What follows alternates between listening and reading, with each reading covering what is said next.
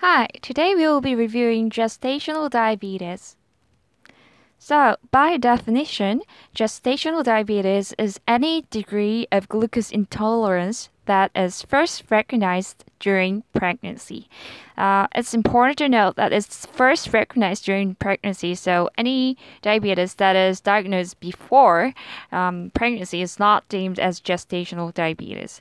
So, it is mentioned in the textbook that pregnancy normally increases insulin resistance because of certain placental hormone that increases the insulin tolerance, including the growth hormone, corticotropin releasing hormone, which is CRH, placental lactogen, and progesterone all contribute to the increase in glucose intolerance, but those patient, especially GDM patient who has pancreatic insufficiency, that means the pancreas cannot tolerate. Pancreas cannot secrete insulin enough in order to tolerate those glucose intolerance that is given by pregnancy. Then those patients will become gestational diabetes because you cannot deal with that glucose intolerance with sufficient insulin release. The risk factor then for gestational diabetes will be as follows: severe obesity and family history of T2DM, previous GDM, impaired glucose metabolism, glycosuria at first prenatal visit, and multiple gestation, and even maternal age, which is over 25 years of age. So, personal history of impaired glucose tolerance or gestational diabetes in a previous pregnancy is one important factor, and any medical condition or setting that is associated with development of diabetes itself. So, actually, the risk factor quite overlap with the risk factor for diabetes.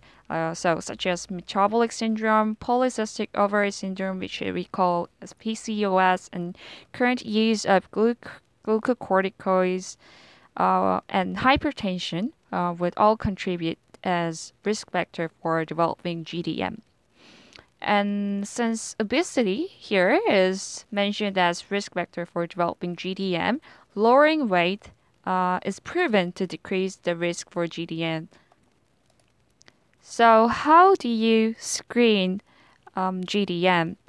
So, as you have seen, the risk factor, there is low risk patient and average risk patient and high risk patient.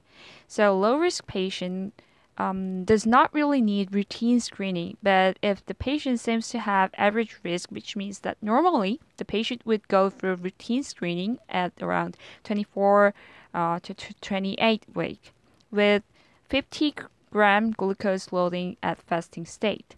So if when given 50 gram of glucose at fasting state, if the patient shows glucose level of higher than 140 milligram per deciliter, then it means the patient should be done more tests. Doctors should run more tests in order to see if the patient is really GDM or not. So after screening, there is the screening can be done in 2 steps or even 1 step. The 1-step procedure is screening and diagnosing at the same time. So what I have told you before is screening. 50-gram OGTT is screening, and then if it's deemed positive in the screening, then the patient should go through 100-gram OGTT. Or it can be done in 1 step, which is 75-gram OGTT. So if you are, as a doctor, if you're suspicious that this patient may have GDM because she has a high risk, like the family history or previous impaired glucose tolerance while pregnancy, then do not be assured that by just one test, and the doctor recommended to repeat blood glucose test between 24 to 28 week, or if you think there is a suggestive symptom of glucose intolerance. So diagnosis is done under this criteria. So it differs between 100 gram OGTT and 75 gram OGTT. And 100 gram OGTT requires the doctor to measure the blood glucose level 4 times fasting, 1 hour, 2 hour, and 3 hour. But 75 OGTT, the doctor has to check blood glucose level for 3 times. So if in 100 OGTT, if there is more than 2 abnormal results, then it's deemed positive. But in 75 gram OGTT, 1 abnormal result may mean that the patient is actually GDM. So GDM is important because the doctor should know, okay, doctor can know its complications, can foresee complications, and can help patient by preventing those complications. Those include preeclampsia, hydramnios, macrosomia. This is one complication that is very well known because high glucose level will induce high insulin level, which will make the baby very large for the gestational age. And fetal organomegaly may be one part of macrosomia and maternal and infant birth trauma because the baby will be very big at birth. And primary cesarean delivery, that's pretty frequently done for a GDM patient. And perinatal mortality is higher for a GDM patient. And it is that there is more stillbirth babies that is born under GDM patient. And neonatal hypoglycemia is another complication because the fetus will be chronically exposed to high glucose level inside the uterus and may secrete more insulin. So the fetus will have pancreatic hyperplasia. But then when after birth, the fetus cannot get all the glucose from mother, but the fetus is very familiar with the environment where the glucose comes out a lot, and the fetus, the baby after birth, secretes a lot of insulin even when there is no glucose. So that's why the baby falls into hypoglycemia. And it's important to note that there is no evidence that fetal abnormalities increases with GDM. Long-term complications not only includes type 1 or 2 DM, actual diabetes, not gestational diabetes, but also it includes increased risk for developing cardiovascular disease. And offsprings may also have higher risk of obesity, glucose intolerance, metabolic syndrome, and autism. So how do you manage gestational diabetes? So in order to manage the glucose level, the patient should have diabetic diet that is indicated here, and also should monitor ketonuria in order that the ketone does not affect fetus in an adverse way. And the exercise is proven to improve glucose intolerance, and glucose monitoring is essential in GDM patient.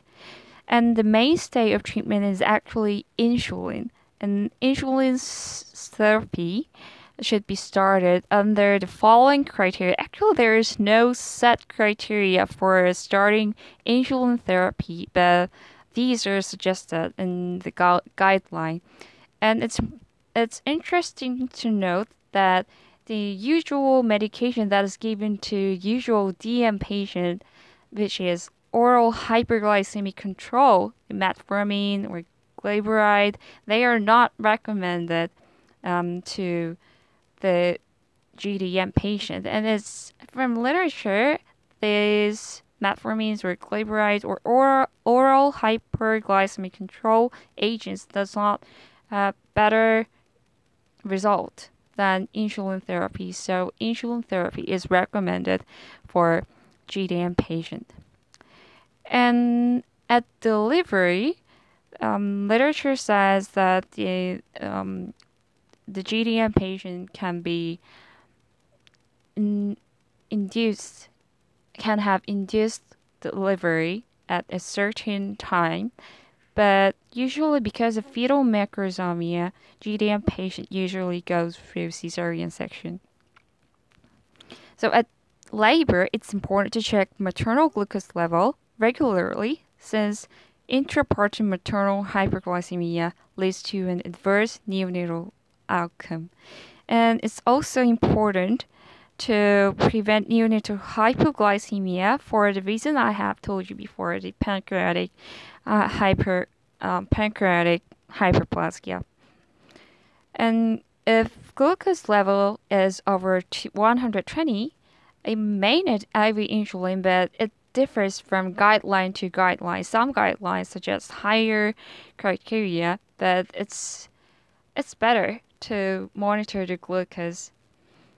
And even after delivery, the doctor should check glucose level from in like 24 to 70 hours to see that the patient is recovering from hyperglycemia. After delivery, there might be 3 ways for the patient. One way is that the patient may be diagnosed with actual DM, and then the patient may go through DM treatment. And another patient might have glucose intolerance, but not to the point that it is diabetes. Then they should be monitored and they should go through dietary management and exercise so that it does not develop into actual diabetes. And normal patient, if the patient is deemed normal, then the patient should be warned about the future risk of diabetes. And the patient should always be assessed for their glucose intolerance because for GDM patient, there's higher risk of developing diabetes afterwards. So the patient is usually checked within 6 to 12 months after delivery to see if the patient is recovering or has actually developed diabetes or going through glucose intolerance. There is interesting literature that says breastfeeding may decrease their long-term risk. So as a doctor, you could recommend breastfeeding. And it's important to follow up the patient in the long term. And reassessment is in the guideline. It says it's every 3 years, but I think it's up for the patient and the doctor to manage how frequently they want to be checked. So I have prepared a short case study. It's the information in this case study has been modified and simplified. So if you are a medical student preparing for a case study, this is not the format you should follow.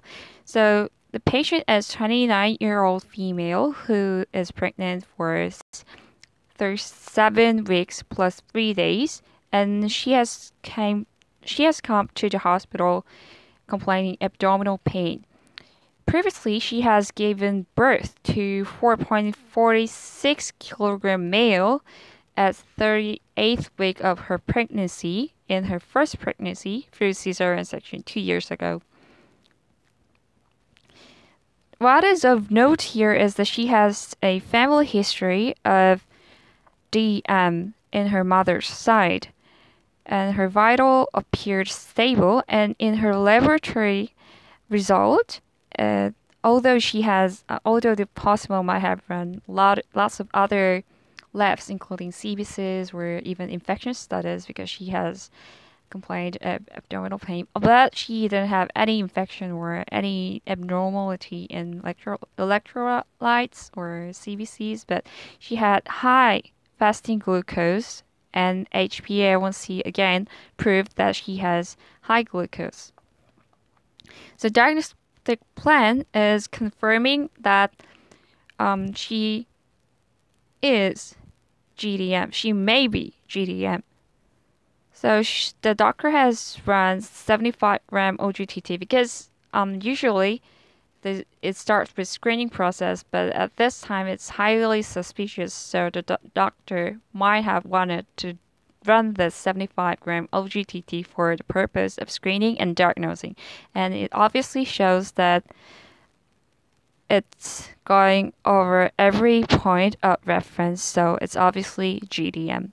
The patient has been diagnosed with GDM, and the treatment, as I have told you, is insulin. So she has been prescribed insulin, and because the fetus was big enough, the patient had gone through cesarean section. Although it does not really exceed 4.5 kilogram criteria, but still, cesarean section was done, and she has given to 4.3 kilogram male, and she has planned to be assessed her glucose level or her glucose intolerance in 6 to 20 weeks after her delivery. Here's a reference, and thank you for watching this video.